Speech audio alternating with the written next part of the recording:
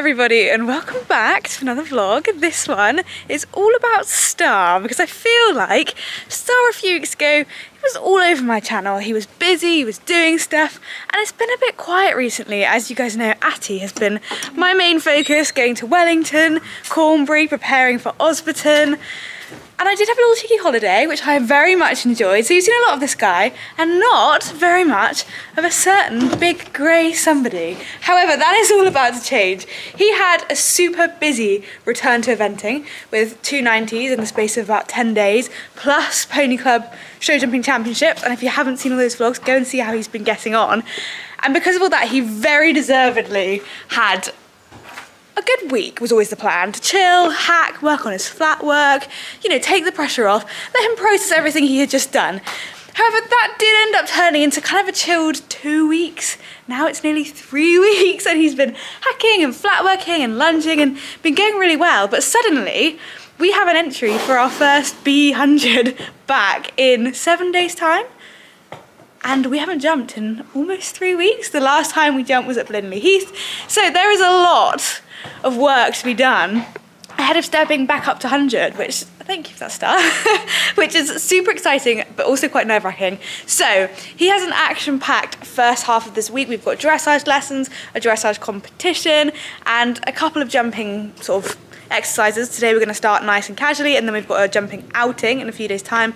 And I thought, why not just vlog it all? Why not show you how we're preparing Star to step up a level in eventing, and hopefully it will pay off. So first things first, I'm going to have a little jump at home because he's literally not jumped anything in, yeah, like I said, almost 3 weeks. So Mum is going to set up a little gymnastic jumping exercise, not very big, just to get his eye, my eye back in. I've been jumping Atty a lot and I've not jumped him, so probably need a nice gentle session ahead of going to Arena Hire in a couple of days time and jumping a bit of a bigger course. So that is the plan for today.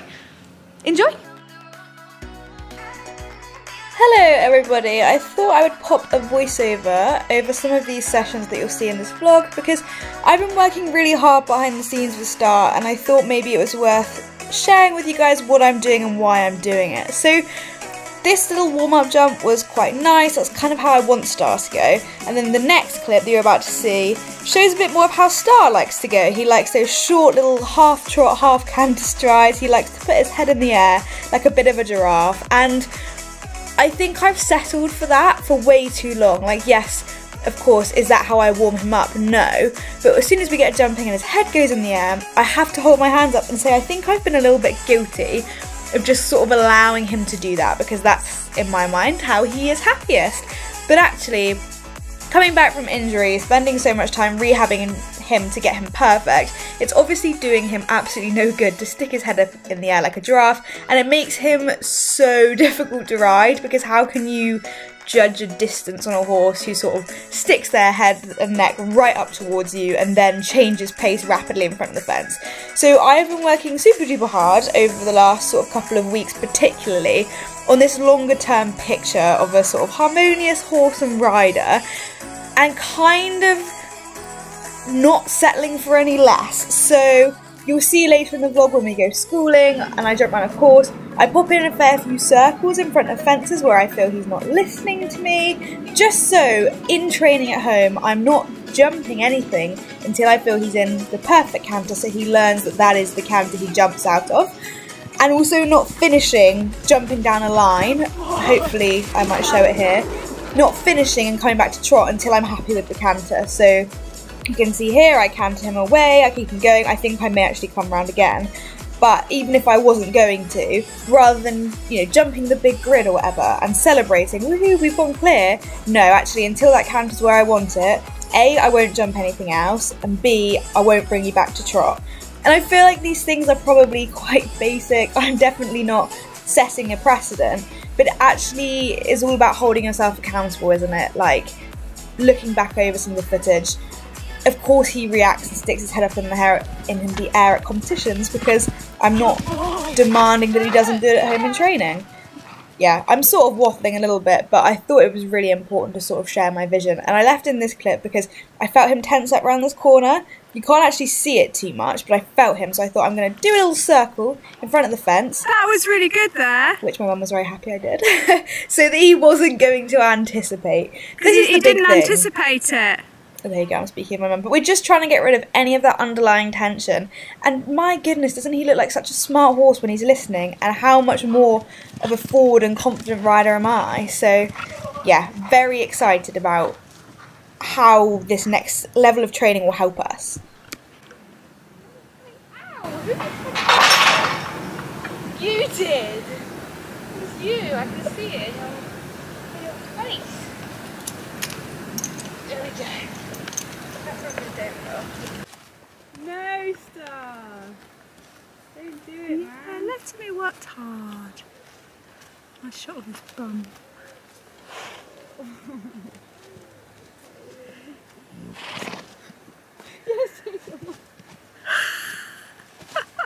That looked like hard work. No, you're going. Yeah, whatever you're going, I'm going. I told you I wanted the double roll.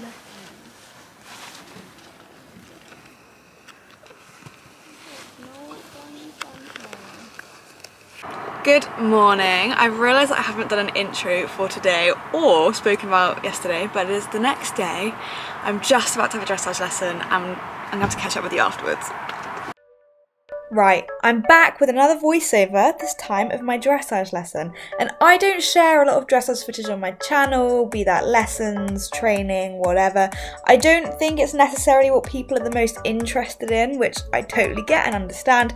But I have had now 2 lessons with Kylie. I've had loads of jumping lessons with her, but 2 flat work lessons, and they've both been game changers. So I had to leave in about 4 or 5 minutes from our session, and I really urge you to watch it. It's so interesting. So as you can see, he came out a little bit fresh, then started to listen, and then had a classic Star moment in which a little foal walked past, which you can see on the screen now, which he found very scary. And I know a lot of horses do find foals scary for whatever reason, but as you can see, he really was like, nope, that's it. And quite often I obviously wouldn't give up, but I'd be like, oh, he's tense now, that's it, the whole session's going to be tense. Whereas Kylie was like, absolutely not, you know, he's in the arena, he's safe, he's happy, he's comfortable. You pop him on a little circle, get him listening to your inside hand and go from there. And within about 30 seconds to a minute, he was back in a reasonably relaxed walk. And I was like, is this how easy it is? Just having someone there to kind of convince you that you're doing the right thing and not to give up and to keep sort of demanding the best is so beneficial, because I can be a little bit guilty of being a bit weak-minded, and if he's going, no, I'm really upset, I'm like, oh, in which case there must be something wrong, are you okay? Actually, he was fine, he was just being silly, and I guess he was trying it on a bit. So it's really good to have someone there to tell me that, I guess. So after that, he actually came into his trot straight away really quite nicely. We'd had a little battle, I had won the battle, and I think he was listening. And then something that I kind of wouldn't expect from Star, being such a sort of hot/sensitive horse, where I'd won the battle and kind of got him to do what I wanted, he then went quite behind the leg. So we popped on a pair of spurs. Again, I just wouldn't think to put a pair of spurs on when riding Star, because he's usually so hot. And it just made the world of difference, because my legs weren't having to sort of flap around the whole time, and suddenly he's giving me a much nicer sort of more forward movement. It's actually so useful for me to watch all these videos back. I haven't watched any of them back yet, and to just see how nicely he's going. And yeah, those spurs really made the difference. Like I said, I know I've said it a couple of times, but just wouldn't have thought to make that connection, because he is quite an excited horse. So then we moved up into the canter, and he was going really nicely. I love having dressage lessons, and I do not have enough, because you get those little nuggets of information and those little tools and tips that you can take away. And for sure the biggest one that I got with Star, which you'll see in a minute, is if he's not being supple enough when he goes up into the canter, because he can be quite supple in the walk and trot, and then as soon as he goes into the canter he can fix his neck a little bit more. So we were going large, and then as soon as I felt that the tension was coming back and he wasn't letting me in, I was popping in little sort of 10 to 15 metre circles, just remind him, yep, you've got to bend, you've got to sort of focus. And it was so useful. I would take that away and use that the next time I'm in a dressage warm-up situation, because I think it just drills into his mind, you know, look, I'm in charge here, and if you're going to tense up, then you're going to have to do some harder circles. Honestly, such a useful dressage lesson. I'm only gutted that I'm going back to Loughborough and that Kylie won't be closer, but I'll definitely be having her again over Easter and over summer. She was fantastic. I feel like you can tell that I worked hard because I look like I've been dragged through a hedge backwards, but let's have a very quick chat about the last couple of days because I've got only one bar on my battery. But yesterday we had a little bit of a jump down a grid at home because the ground is perfect at the moment, and had to be sensible. It would have been so easy to just keep putting the fences up and up and up with Star because he finds it so easy, but that was not what it was about at all. Just popped down the grid maybe 6, 7, 8 times just to get my eye back in. He was really good and felt like a good session ahead of a course jumping session this week, so that's good. Today I had a dressage lesson with Kylie Roddy. She's an eventer and I've had her quite a lot over the years. You might recognise her from, or recognise the arena from older videos, but I've always had her to jump really, and then last week or 2 or 3 weeks ago I had her for a flat work session and it was just incredible, like such a transformative experience for Star and I, and he was like just so good. So we booked in, had another one today, and same thing, just brilliant. I will hopefully have done a bit of a voiceover of some of the lesson, given some of my thoughts, but she just gets him going so nicely. So hopefully that is the building blocks we need ahead of taking him to do just an unaffiliated dressage test on Thursday. So yeah, things are going well and they are feeling good and looking exciting. Yeah, positive start to the week. Good morning everybody, another day, another trip out in the lorry. Star is in the back and we are headed off for his last jump ahead of Elmwood today.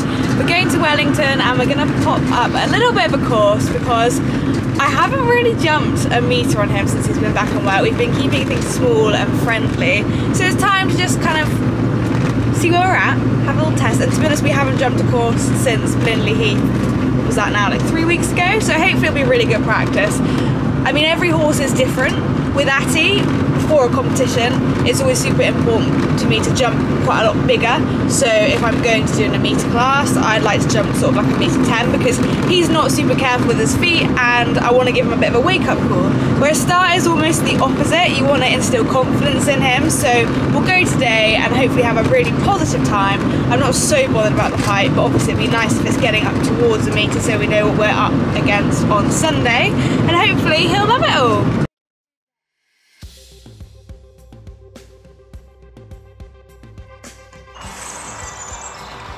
You guessed it, I'm back with another voiceover. I'm just doing this video a little bit differently and sort of giving my training thoughts, so let me know if you like it.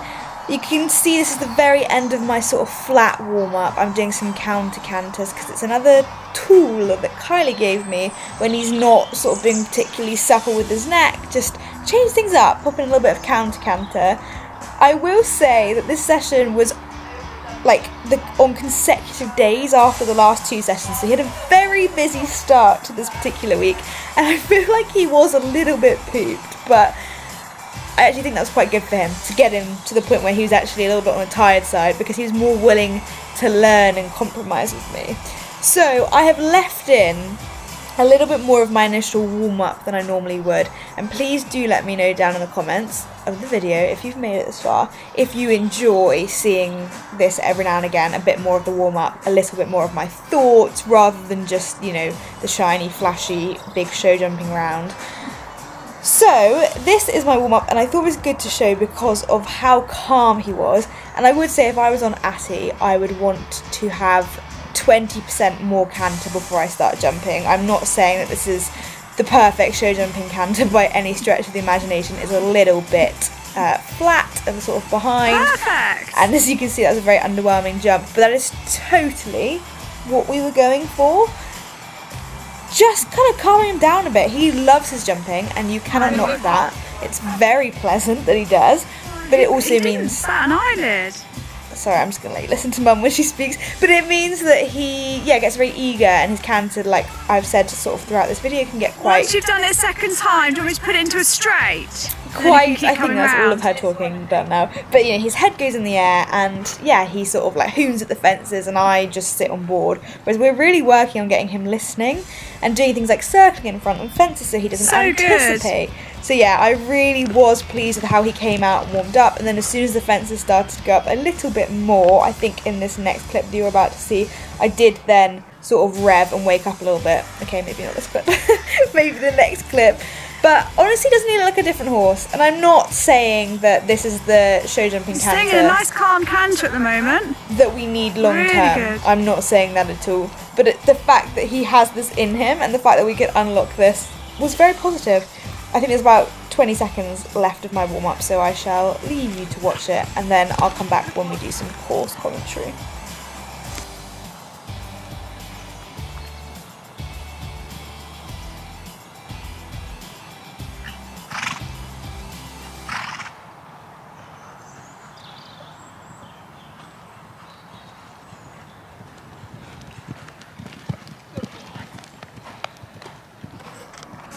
Okay, time for course 1. So I jumped around 2 courses. The second was a little bit bigger than the first, and also slightly different jumps, so I'll probably leave them both in.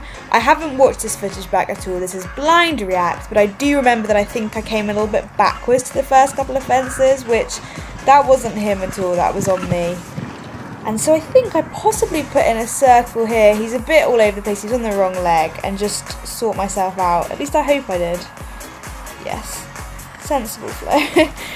And why not in training? Obviously in competitions you can't go out and put circles in front of fences if you want to be competitive, but actually it's something I never really do, and I actually think it's really good for Star and I. You know, there I did actually still massively mess that up. That's so embarrassing for me. I'm joking, it's not embarrassing, we all mess things up sometimes, but because I had gone and established that good canter, it was fine. It was absolutely fine. We were okay to get a bit close, just as long as I don't do it again.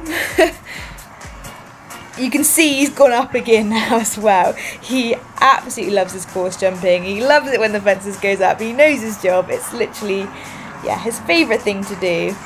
Popped in another little circle there because I just felt his head was getting a little bit up in the air and not sort of listening, and I wanted a nicer rhythm back, and I think we might have been coming to a double as well, so I just really wanted to make sure that we were sort of together. And there we go. I find as well that when I have him in my hands, I possibly... Oh, I got lost here. That was not an intentional circle. Over there, I think. But I got a little bit lost. That's fine. But I do find that when I put in these circles and I get him in the rhythm I want and doing the canter that I want, he's so much easier to ride because I can actually ride for a stride. I don't have to sort of account for any exuberant big steps beforehand, so yeah, I can attack it more like I would on Atty. So this has just been such a good change in his way of going, both for him and for me. And he jumped that lovely. He's so careful with his little knees, and he jumped that one very nicely as well. I think we were possibly about to come around to another combination. There's only about 1 or 2 fences left in this course.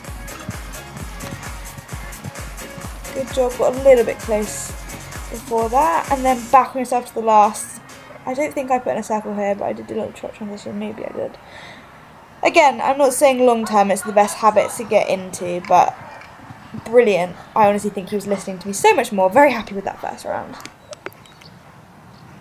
Okay, so before we dive into round 2, I've just tried to film a voiceover for it, and I can't lie, I feel like you're probably just going to get sick of hearing my voice all the time, so I shall simply just comment and say that the first fence I did not get the best shot into, but it was okay because they hadn't gone up, but most of the rest of the fences had gone up 1 to 2 holes in preparation for the weekend, and I think it's more of the same really, utilising circles in an effective way. The one thing that I think is a takeaway point from this round is how interesting it is that when we are working more balanced and he's, you know, keeping his head a little bit, not down's the wrong word, but, you know, not sticking it up in the air like a giraffe and actually working through his body properly, because that's new to both of us, He's actually quite often not landing on the leg that I'm telling him to. We're still trying to figure out all those buttons, and I think that is a very interesting takeaway and something to certainly work on in the weeks and months ahead of us. Anyway, I shall let you hopefully enjoy the rest of the round.